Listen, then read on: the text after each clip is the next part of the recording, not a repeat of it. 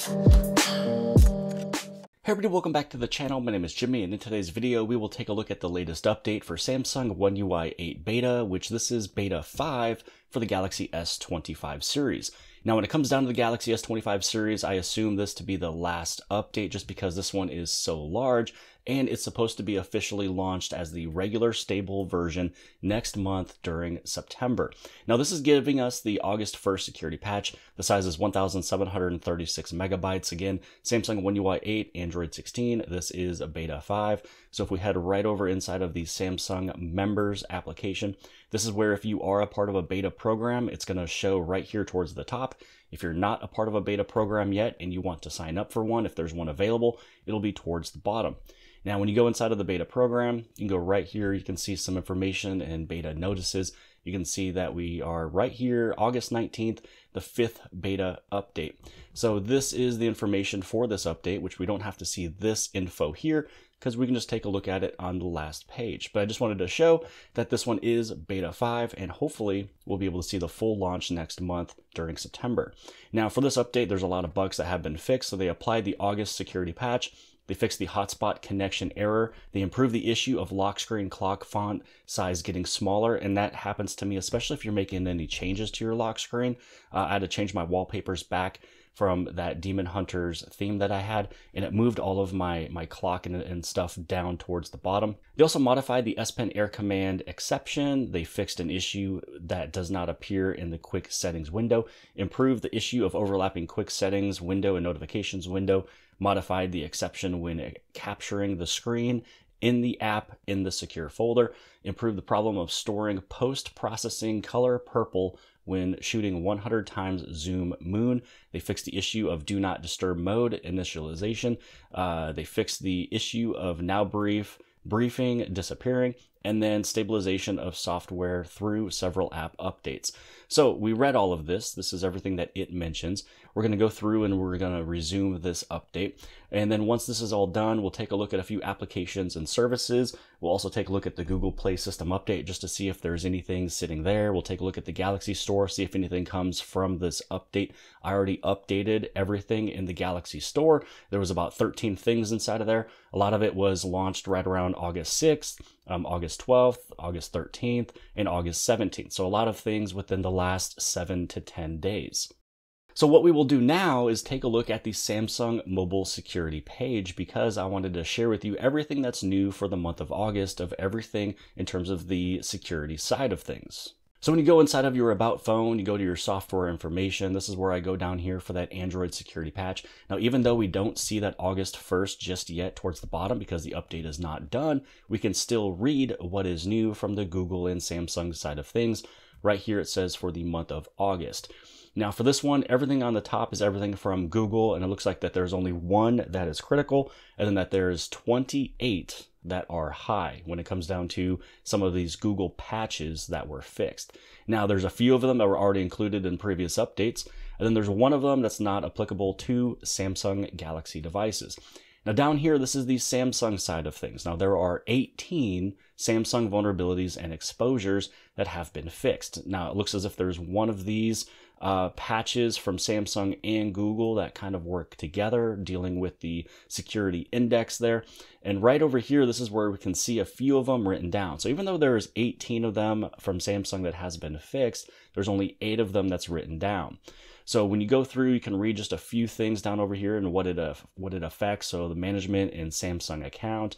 You have another one that's sitting right there. Here's one for improper access control and assessing the system device node. And then you also have one for the Galaxy Watch, fall detection for a Galaxy Watch. You have another one for a sensor manager for the Galaxy Watch there. It's the improper export of Android application component in emergency SOS. And then also another one for your document scanner. And I believe that might have actually been it. Yeah, so that was it for everything that was written. So there's 18 of them from Samsung, but 8 of them have been written down when it comes down to Google, 1 critical and 28 high.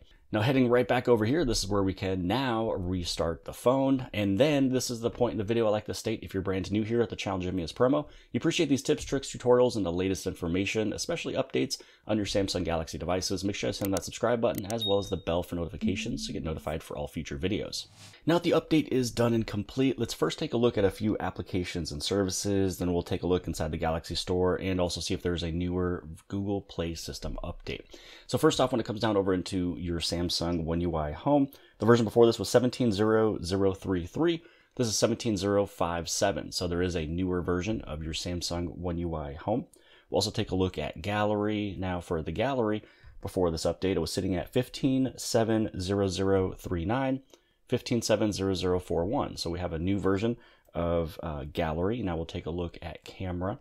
Before the update, it was sitting at 16.0.0.046. This is 16.0.0.058, so we have a new version of the Samsung Galaxy camera as well. Let's also take a look at lock screen. So this is where you head right over here to the lock screen, always on display, about lock screen. Before this update, this was sitting at 8.9.10.31. This is 8.9.15.18. So newer, better version there of Samsung One UI lock screen. We'll also take a look at the secure folder. Now before the update, this one was sitting at 2.0.10.11. This is 2.0.10.20. So we have a new version of the secure folder. And then when we take a look at phone, this one right here before the update was 15.9.59. This is 15.9.65.1. So we have a newer version of phone. And then lastly, let's take a look at calendar. Now, a few of the things that we did take a look at in today's video was actually written off and mentioned inside of all of the bug fixes. That's why there is newer versions of some of these applications. Before the update, this one was sitting at 12.7.0.1.12. This is 12.7.0.1.12. So no new version of the calendar, but everything else, it is brand new. Just because it is such a large update, that is why most to all of these Samsung applications and services has been updated. Now let's head over and take a look inside of the Samsung Galaxy Store. Sometimes there's a few things that sits inside of there that is not a part of the update. Here we are, we have one update. And again, as I mentioned before this, I did take a look and there was nothing sitting here. So there is now a newer version for Lockstar, so or at least an update for Lockstar. Now the weird thing is that it says August 14th, but we're already past August 14th. It just happens that finally now it's showing up on my phone after this update, and it's probably because now it has the August 1st security patch. Now the last place that I went to is going to be the About Phone and Software Information, the Google Play System update. We're sitting on July 1st. I believe before this update, this one was saying May 1st. So with this update itself, it moved it from May to July. But I still want to take a look to see if there is a newer update. Sometimes you have to go through manually and you have to do it a couple times. Now, if you do have an update and it says that you restart your phone and then you go back inside, head back over here and take a look to see if there is another update. Sometimes you have to do it 2, 3, or even 4 times.